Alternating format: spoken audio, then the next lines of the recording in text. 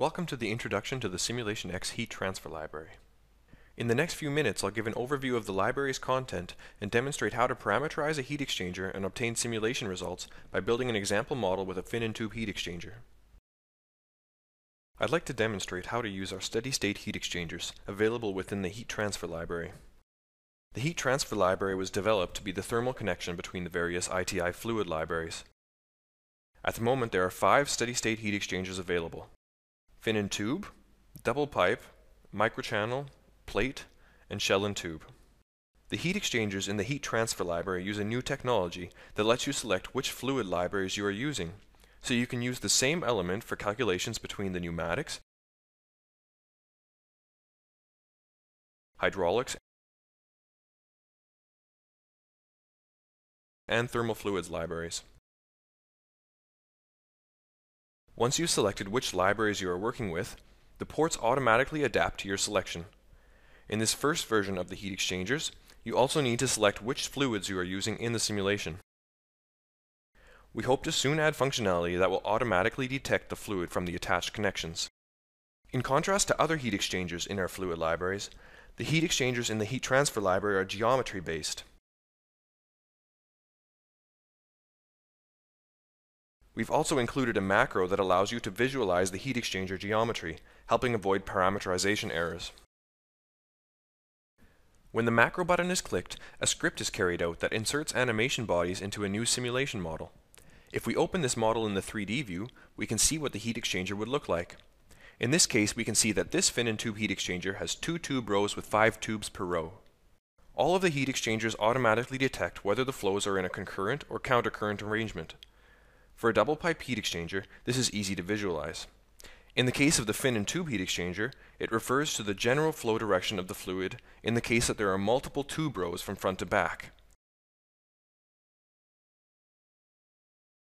So for instance, a countercurrent arrangement would mean that if the fan was blowing air from the front to the back, then the other fluid would enter the heat exchanger in the back row of tubes and exit at the front row. The important point to note is that the heat exchangers use the ports to determine the flow arrangement. If both mass flows are from port A to port B, or both are from port B to port A, then it uses the equation for co-current flow. If one mass flow is from port A to port B, and the other from port B to port A, it uses the equation for countercurrent flow. I'm going to demonstrate how to build a small model to cool air using cold water. We want to cool 3,300 cubic meters per hour of air by 5 degrees for a cooling power around 5 kilowatts. We are going to build our cooler model as follows. On the water side, insert 2 pressure sources from the hydraulics library.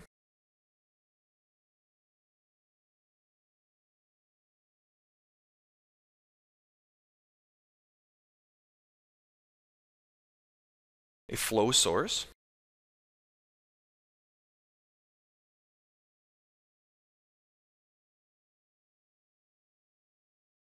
And 2 volumes.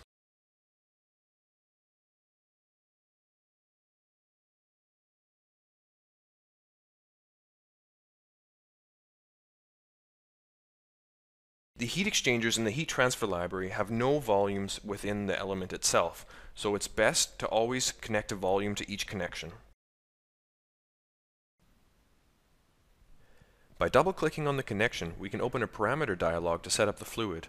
We'll consider heat transfer, but do the calculation without a gas fraction. Water is selected as the working fluid. The inlet and outlet pressures will be set to atmospheric pressure, 0 bar, and the inlet temperature will be set to 6 degrees Celsius. Since we are using this boundary as a sink and want to know the temperature at the water outlet, set the fixed temperature flag to false. We'll set the flow source of the pump to be 0.72 cubic meters per hour.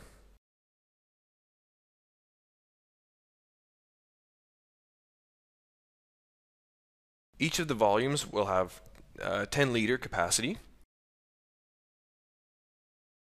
and the start values will be set to 0 bar and 6 degrees Celsius.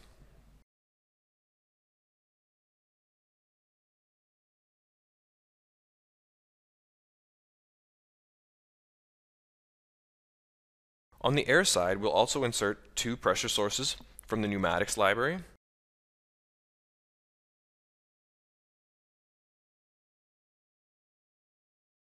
a flow source from the pneumatics library,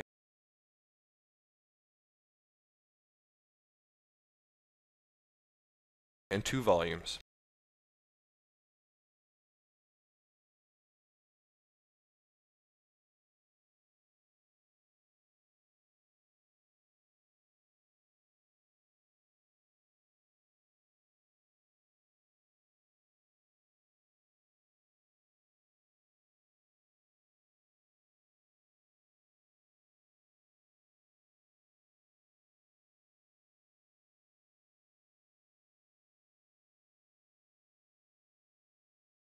Set the pressures in the pressure sources to be 1 bar and the temperature to be 20 degrees Celsius.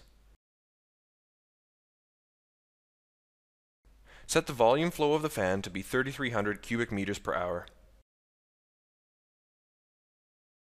The start value for the temperatures in the volume should be 20 degrees Celsius. You can set this in the volume, in the connection, or in the pressure source. Since we are also using this boundary as a sink, set the fixed temperature flag to false.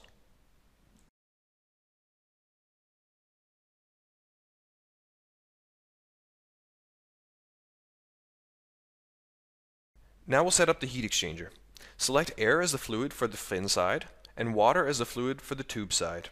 You can also see on this tab the correlations for the pressure drop and for the heat transfer. Leave these as default for now. Go to the Geometry tab. Let's set the height to be 460 millimeters, the width 580 millimeters, and the depth 600.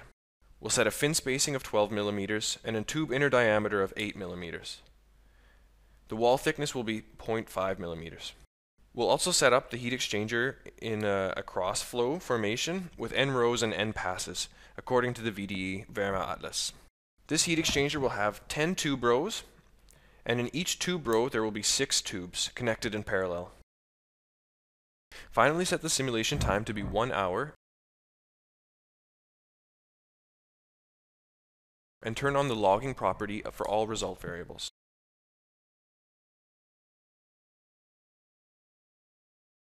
We'll now plot the inlet and outlet temperatures for the heat exchanger, which we can find in the volumes.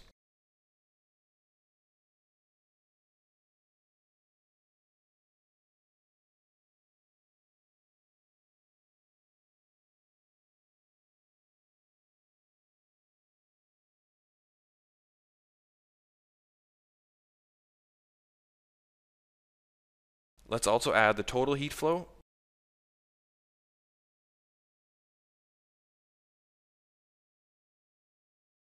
and the heat exchanger efficiency. The heat exchanger is able to transfer just over 5 kilowatts of heat at an efficiency around 50%. In the green line of the upper left diagram, we can see that the outlet water volume starts at a temperature of 6 degrees Celsius.